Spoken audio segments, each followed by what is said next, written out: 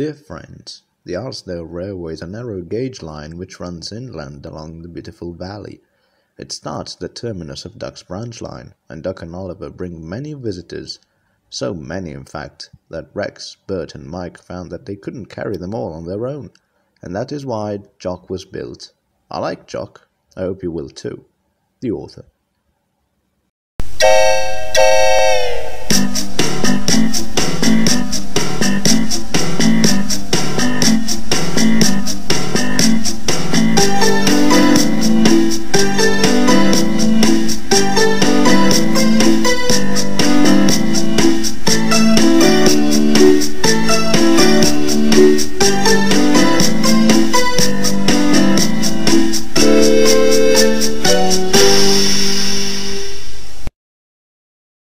We need another engine.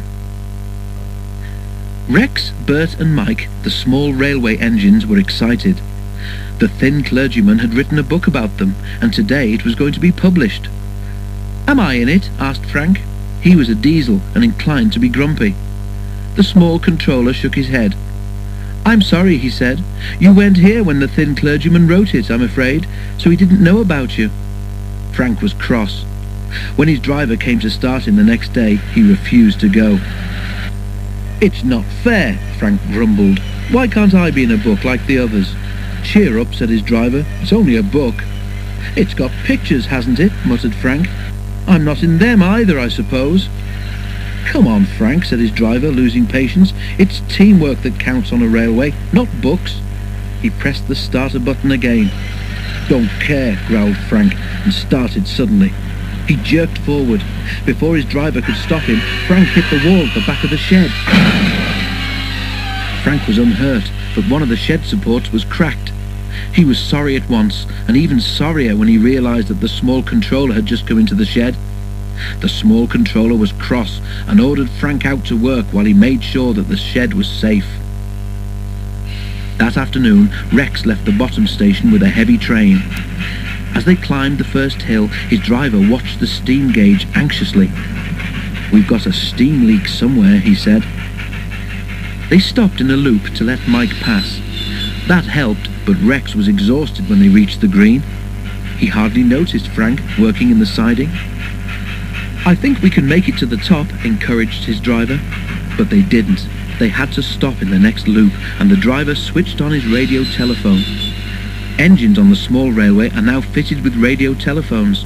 Their drivers can talk to control, who can then make sure that the trains run safely. "Rex has got a badly leaking steam pipe," reported the driver to control. "We're all right on our own, but the train is too much for us. Can you help, please?" "We'll get you out somehow," said control. "Don't go away." "Very funny," muttered Rex. "Chance will be a fine thing." Bert passed with a down train. "Overworked, that's what we are," he sympathized. "We need another engine." About 10 minutes later, Rex heard a cheerful toot from behind, and Frank rumbled through the loop. "Wonderful things, these radios," said Frank. "Control says you need help. I'm to take the train and let you go home alone. Teamwork, my driver calls it." Frank ran ahead, and Rex was uncoupled and backed into the loop. Frank reversed onto the train, and when everything was ready, set off for the top station. Rex hurried home, and his driver set to work to mend the broken steam pipe. The job took a long time. "If only we had a spare engine," grumbled the driver. At the top station, Frank's driver apologized to the passengers for being late, but they didn't mind. "You put things right very well," they said. "We were expecting a walk home." The small controller was pleased too. "Well done, Frank," he said. "And the shed is not badly damaged either, so we'll say no more about it." But he was thoughtful as he went back to his office. "Frank shouldn't have to do rescue acts," he said to himself. "We do need another engine." Sticking power. The holiday season was drawing to a close. It had been a busy year, and Bert was feeling unwell. Rex and Mike were unsympathetic. "Poor old Bert," they said to each other. "A shame he's out of puff. No stamina, these youngsters. What you need, Bert," Mike went on, "is determination and sticking power." "Sticking power be blowed. I might have known I'd get no sympathy from you two," grumbled Bert. "I can't get my breath properly," Bert complained to his fitter. "You need new tubes," the fitter said, "but we can't spare you at present. Keep going and we'll give you a new set during the winter." He paused and looked over his shoulder. "Keep it under your dome," he said quietly, "but I did hear rumours about a new engine. We need one because if any of you three failed, we'd really be in trouble." He gave Bert's tubes a good clean. This helped a little, but Bert soon felt poorly again. Bert did his best, and one afternoon he reached the top station feeling very pleased with himself. His train was full, yet he had lost only a few minutes on the journey. His driver put him onto the turntable, and he ran eagerly round his coaches.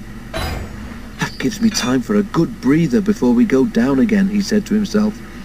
He simmered happily as he waited for the guard to blow his whistle and wave his green flag. There was a hill near the station, and Bert knew that once he was over it, he could run home without losing time. The green flag waved at last. "Come on," puffed Bert. "Come on, come on, come..." Oh! Suddenly there was a jerk, and everything seemed easy. Bert's driver looked back. "Whoa!" he groaned. "Back we go. We've left our train behind." The guard met them. "The tender coupling's broken," he said. "We'll just have to stick around until someone can bring us a spare." "Stick around?" grumbled Bert crossly. "I know what Rex and Mike will say about sticking." His driver looked at him. "Hey!" he exclaimed. "You've given me an idea."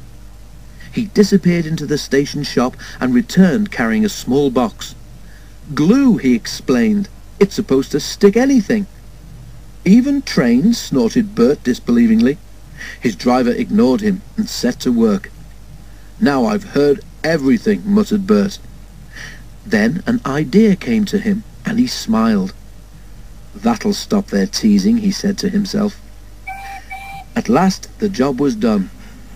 "There's no hurry," said Bert's driver. "We'll take it steadily and make sure the passengers get home. The guard has told them what has happened, and they say they don't mind being late." The hill near the station was the difficult part. Gently, carefully, Bert eased the train over it. After that, though he took care, it was with growing confidence that he trundled the train home. The passengers all congratulated him and gave him 3 cheers. When Rex and Mike came into the shed that evening, they looked tired. "Phew," remarked Mike. "Thank goodness we're not as busy as that every day." Bert grinned. "Sorry you're tired," he said brightly. "I thought you older engines had sticking power. What you need is..." And he told them about his adventure with the glue. "So that's sticking power," he finished. "Never mind. Some of us have it and some of us don't. Good night." And he went happily to sleep.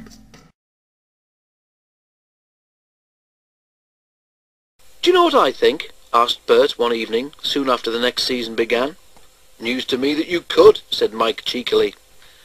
"I suppose it would be," retorted Bert, "never having done any thinking yourself." Rex chuckled, and he and Mike waited. "Well, go on," prompted Mike at last. "Aren't you going to impress us with your thoughts after all?" He winked at Rex. "Something," Bert announced after another pause, "is going on in the workshop." "Work?" suggested Rex innocently. Bert took no notice. "I think," went on Bert, "that the men are building something. I was waiting at the platform yesterday, and the workshop door was open. I couldn't see much, but there was something on the floor inside. It looked like a boiler." "Is that all?" said Rex. He sounded disappointed. "Probably a spare for one of us," said Mike. "I don't think so," argued Bert. "There were wheels as well. What I think..." He paused dramatically, "is that they're building a new engine." "My fitter said he'd heard a rumour," added Bert. 3 small engines looked hopefully at each other. "About time too," said Rex. "What's the new engine's name?" Mike asked his driver the next morning. "How did you know about the new engine?" the driver asked. "It's supposed to be a secret." They told him, and he laughed. "I don't think the small controller has chosen a name yet," he said. "When he does, I'll let you know." But a few weeks later, when the new engine came out of the workshop for tests, the small controller had still not decided on a name. "How odd," remarked Mike, looking with interest at the new engine's square windows and square-top dome.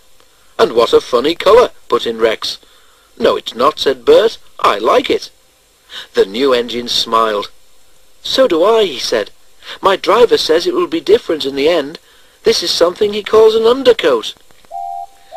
Douglas and Duck came to look too. Douglas had just brought some empty ballast trucks along the branch line. He and Duck watched with interest as the new engine was put to his paces. "He puts me in mind of my days in Scotland," Douglas remarked. "Some of the engines up in the Highlands were yon colour. Jocks, we used to call them." "Jocks?" asked the new engine, stopping nearby. "Aye," agreed Douglas. "No bad name for yourself, I'm thinking, eh, Jock?" The small controller was delighted. "Well done, Douglas," he said, and turned to the new engine. "What do you think?" he asked. "It means you'd have to keep your colour too, to give the name some point. Would you mind?" "Not a bit, sir," said the new engine. "I like the colour, and the name would suit me fine." "Excellent," said the small controller. "That's settled then. Thank you, Douglas. A splendid idea." And Douglas puffed away, well satisfied with his morning's work.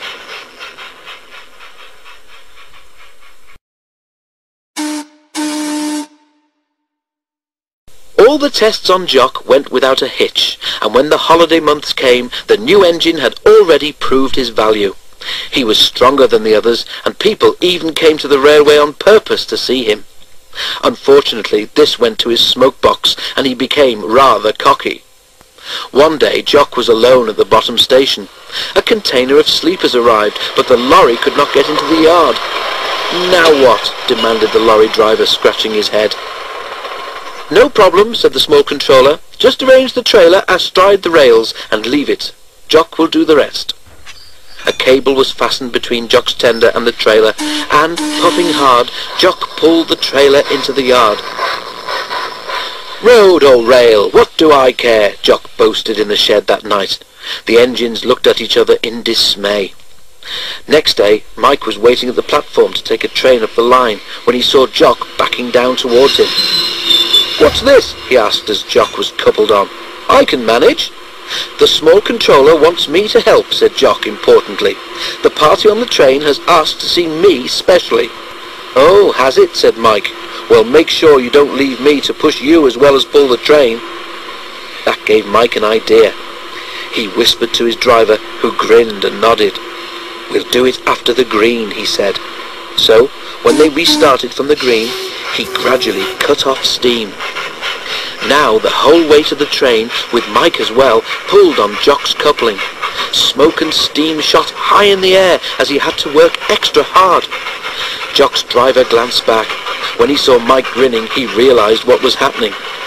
"Feeling tired, are you, Mike?" asked Jock at the top station. "You were enjoying yourself," Mike grinned. "I didn't want to spoil your fun." "Ah," said Jock. "I wondered if perhaps I was going too fast for you." "Too fast?" spluttered Mike. "You wait." But Jock didn't wait. He chuckled and ran quickly away so that Mike could have his turn on the table. Mike was still cross when it was time to leave and started at a great pace. "Steady," said his driver. "We're not racing anyone." "That's what you think," muttered Mike. They stopped at the green. Mike's driver tried to let the water into the boiler, but the injector wouldn't work. "Ouch!" squeaked Mike. "Give me a drink quickly, please. I think I'm going to burst." "Your injector has failed," explained the driver, turning to his radio telephone. "Now Jock will have to pull us home." "What?" spluttered Mike. But there was no other way. Mike's fire was put out.